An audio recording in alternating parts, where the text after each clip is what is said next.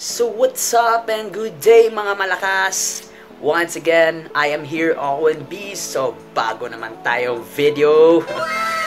And this is a continuation ng mga Sana All Bikes Butuan Spotted. Spotting continues pala. So kung bago ka sa aming channel o sa aking channel, huwag kalimutan mag-subscribe and click the notification bell para updated ka sa mga vlogs and everything. So huwag na natin tatagalin pa. Let's go! And this is a Cannondale FSi Throwback with the Lefty 8 suspension. So, ito ay isa sa mga pinaka-unique na bikes na makita natin. So, here goes the Shimano XTR group set. I mean, it's really pure XTR. Then, bagay na bagay talaga. Especially, this is a cross-country bike. And this is so durable naman na matching to this type of environment. So here goes the KTM Lycan 5.65 with Fox 34 factory fork and Fox float rear suspension. So ito carbon pala, and there goes the Shimano Dior XT group set. It's really pure. And this is really an ideal orange trail bike. So here goes a specialized Enduro because this is an Enduro bike. So my RockShox Lyric pala ito na fork, and the rims are Roval, which is owned by Specialized. Then the rotors are 203mm, and this is not really common naman. So RockShox din, yung rear suspension, and here goes the SRAM GX, not Eagle, it's just the 11 speed. Another one is a Trek Remedy 8. Actually, this is a trail bike, so yung fork is RockShox Lyric din, and RockShox Deluxe yung rear suspension. So SRAM Annex Eagle, usually mga Eagle naman yung SRAM ngayon, and Dior XT pala yung brakes. And this is really neat looking dahil halos all black naman. So finally, nakaspot man ako ng isang Santa Cruz. This is a Santa Cruz Megatower with RockShox Zeb fork. Ayun, Megatower. Actually, confusing talaga yung mga Santa Cruz dahil halos pareho na mga geometry. It's just a wheel size and mga forma ito. So here goes RockShox Deluxe rear suspension and the SRAM X01 Eagle, the most durable Eagle in the SRAM lineup. So here is another example of a downhill bike. So ito pala yung Giant Glory. So double crown pala yung suspension which is used for downhill bikes. So Fox pala yung suspension nito. And parang it looks like coil spring yung yung rear suspension. So the group set is the high spec Shimano Saint, which is Enduro spec. And Dior XT pala yung brakes. And this is really badass naman dahil angas talaga yung bike. And here we spot a Pinarello Dogma F10 road bike. I mean Aero bike. So take a look, it's color blue. And halos Italian naman yung parts. Dogma, Pinarello.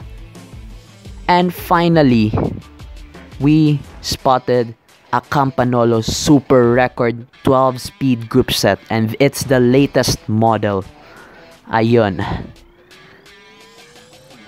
So halos pure Italian naman, Campanolo yung rims as well.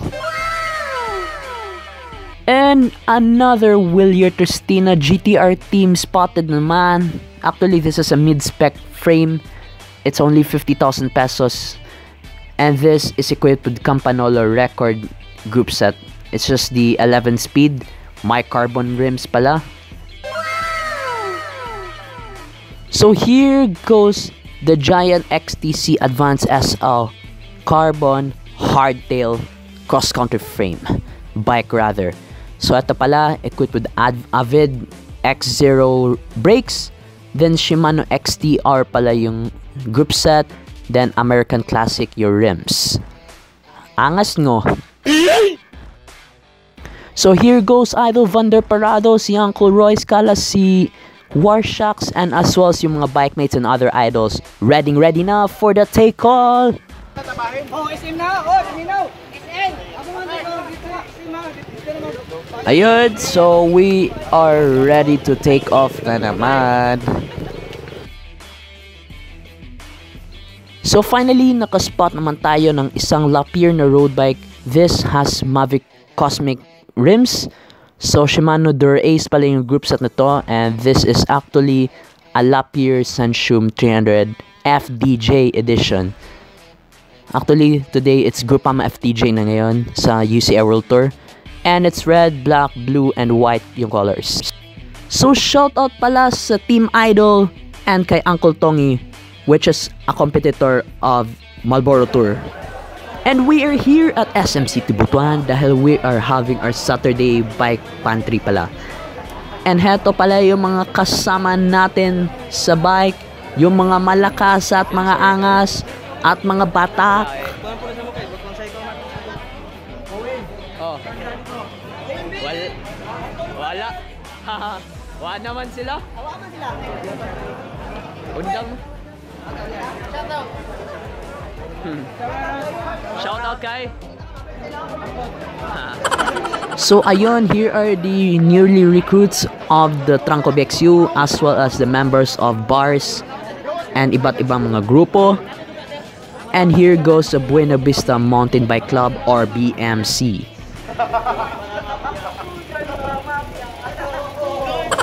Huli na mo? Sige, sige. And continue naman yun.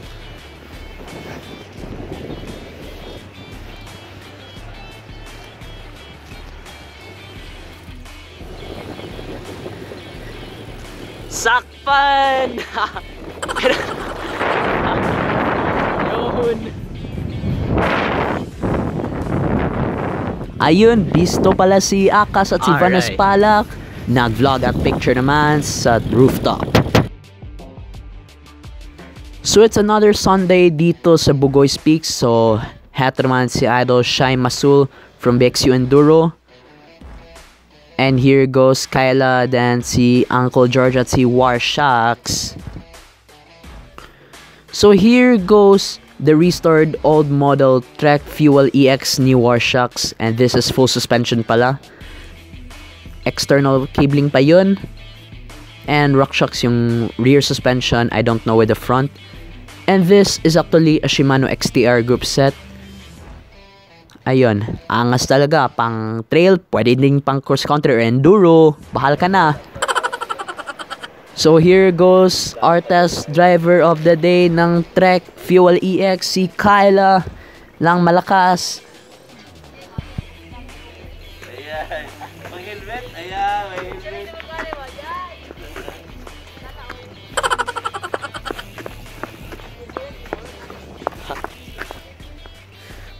Basig kawato ng ano, kawato ng full sauce.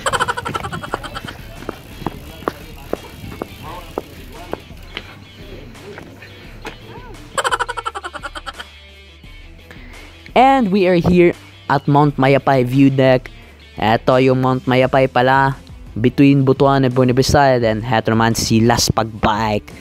And here goes the barriers and the tower. So nakaspot naman tayo ng Niner Jet cross country bike. So Fox 32 pala yung fork, as well as the rear suspension, it's also Fox.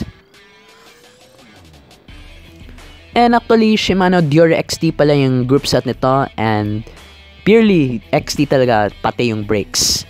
So Easton EA90 or aluminum pala yung rims. Ayun, angas eh. So here we spot another giant XTC Advanced. Actually carbon daw yung frame nito. Ayun, Fox 32 din yung fork.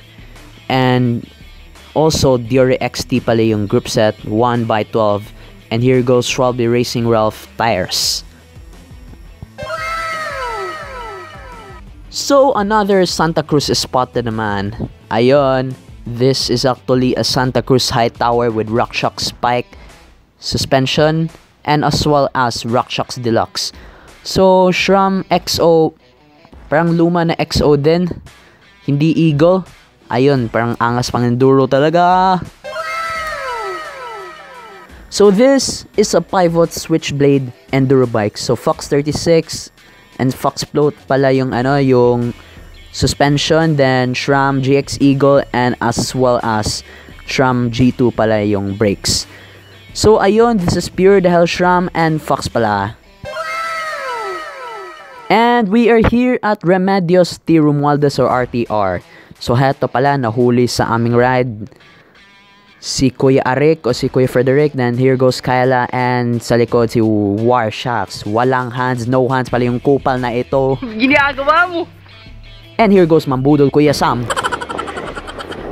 And we are here at Cabadbaran City. Ayun, nag-aero position yan si Kuya Frederick. Then here goes Kuya Dave.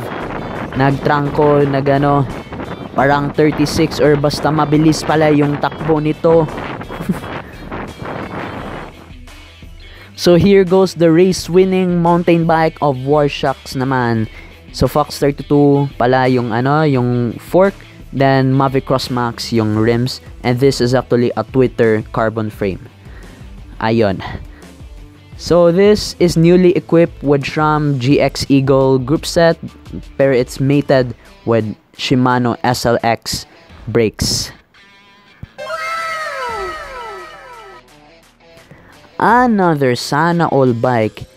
Eto, generic carbon pala ito. Ewan ko kung anong RockShox ito na na fork. Stance, yung rims, ayun, angas yung black na ito.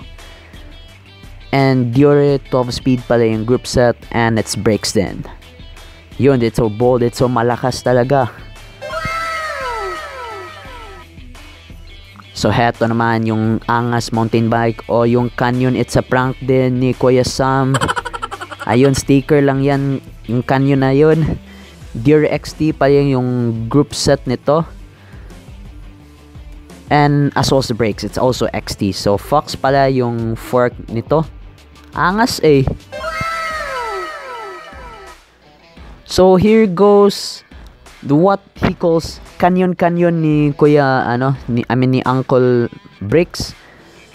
I don't know if this is a real Canyon Aero CF SLX, but I feel like it's real dahil may UCI sticker pala. And here goes the Shimano 105 group set. Enduro Ace rims. And here goes the Mambudol bike ni Kuya Arik o ni Kuya Frederick. Heto man. This is actually a Pro Max frame. 29er pala, and it is equipped with Diore 12S. Diba angas, no?